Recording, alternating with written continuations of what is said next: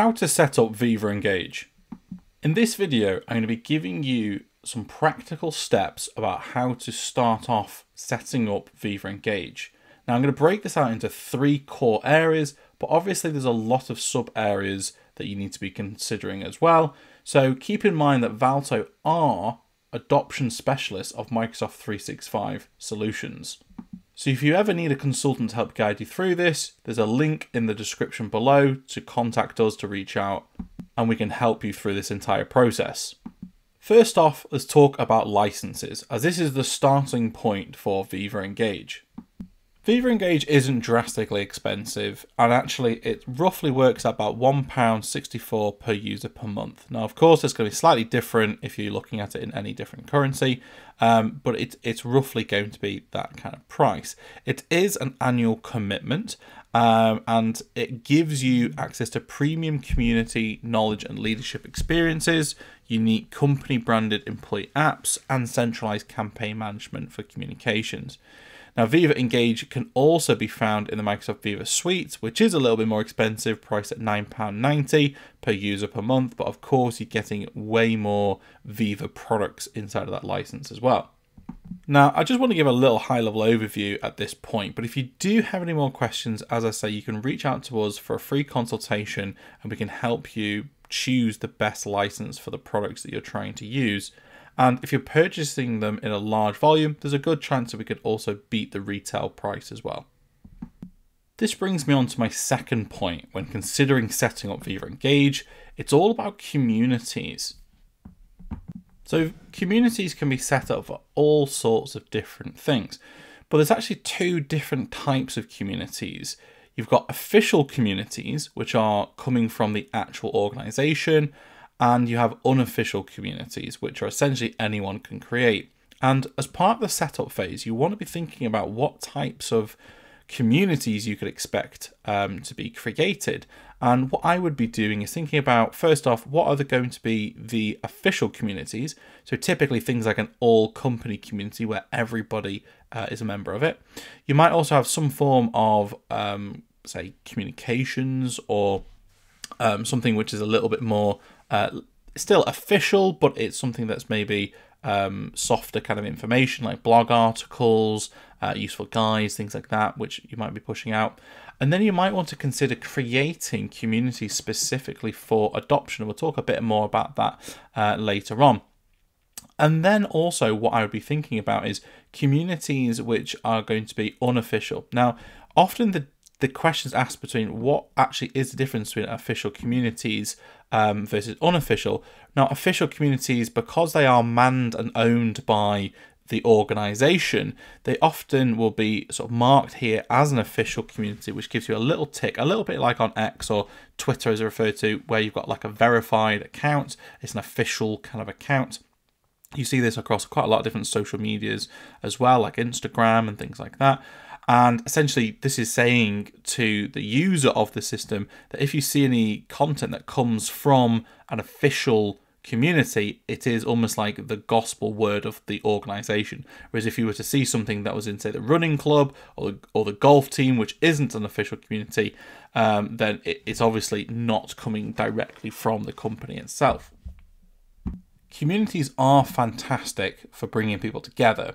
As we can see here, we have a conversations thread, and this is where we can see essentially the story or what's known as storylines inside of Viva Engage of different conversations. Now, conversations are broken out into 4 different types of conversation. We can have discussions, which are essentially where we're posting our thoughts, ideas, or updates. We can have questions. Now, what I really love about questions is that it has a very almost Reddit type of approach. So it's a lot of Viva Engage is pulling some of the fantastic features that we see in other social media. So like in Reddit, where you can post a question and then you can have people upvoting it or marking things as best answers and things like that. Essentially, we can have that using this inside of Viva Engage. So you can see here we've got a question. People could then put in a comment or response. I could also mark the best answer as well. So it makes it much easier for people if they ever wanted to ask a question again, to actually find previous questions and see what the best answer was if there was going to be a lot of responses within that question. Now, the other types of conversations we have praise. So praise is essentially where we're providing praise to a colleague or sort of friend we work with on a project. And the final type is a poll, where we can actually put a little sort of questionnaire, survey type thing together where we ask people, and then we can see their responses sort of put in a sort of bar chart. And we can see that here where Rob's asked, where developers, what your favorite IDE for coding, PowerShell and PnP, and we can see a few different responses here. This was just a general discussion. This obviously is a praise post, and we can see a few different others further down the page as well. So this is what a community looks like. We can see the members of the community across the top. We can see a little bit of an info section. If we wanted to edit this, we can add a little bit of additional info about this community for people to see. Essentially, this is just a bio section that we can add a bit of text description just to summarize what exactly this community is being used for. The pin section on the right hand side is essentially where you can add files or links that are important to this community. Think of this as like quick links or useful links that you could add on here. And then we see community resources. Now, you can see we've got a files tab here. Now, essentially the files tab is a SharePoint library. So every single kind of community we create also has a SharePoint team site in the background, and this is where it stores all the additional files.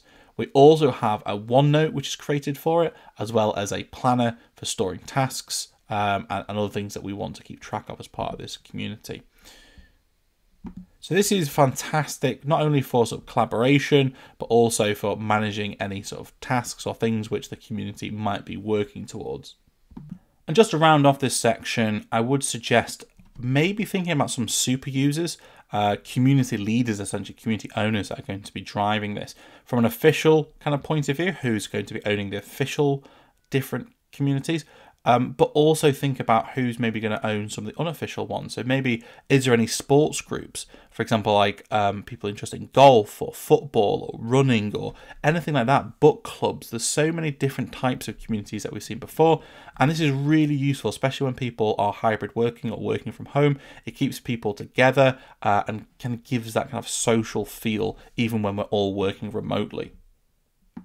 I just wanted to pause to ask a quick favour. If you're enjoying this video, please do like. If you've got any questions, you can use the comments feed below, but also subscribe to our channel and go and check out all the other really useful content that we've got created on our channel. We've got loads of videos about Copilot, SharePoint, Power Apps, and so many other Microsoft 365 products that you might find really useful.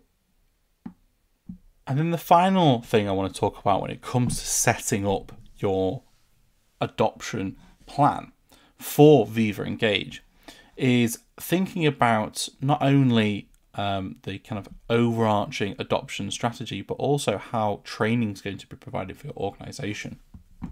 So Valto are actually adoption and change management specialists. So we've actually been recognized by Microsoft as a solutions partner for modern work, for helping people to adopt and basically take them through that change management cycle for making sure they get the best return on investment from modern work products such as Viva Engage.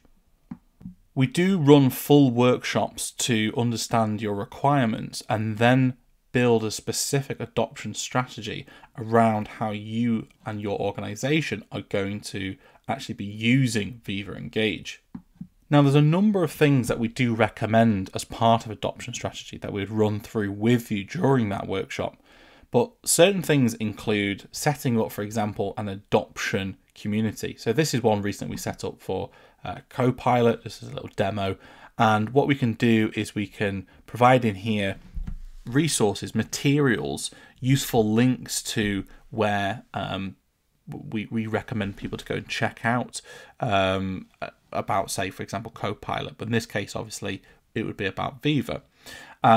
We can also have, obviously, discussion points in here, but also leveraging those features like in Planner to create tasks for helping that adoption plan roll out. And I guess it's kind of like a start as you mean to go on. It's a great idea to create an adoption community because then you're learning about the product that you're using inside of the actual product.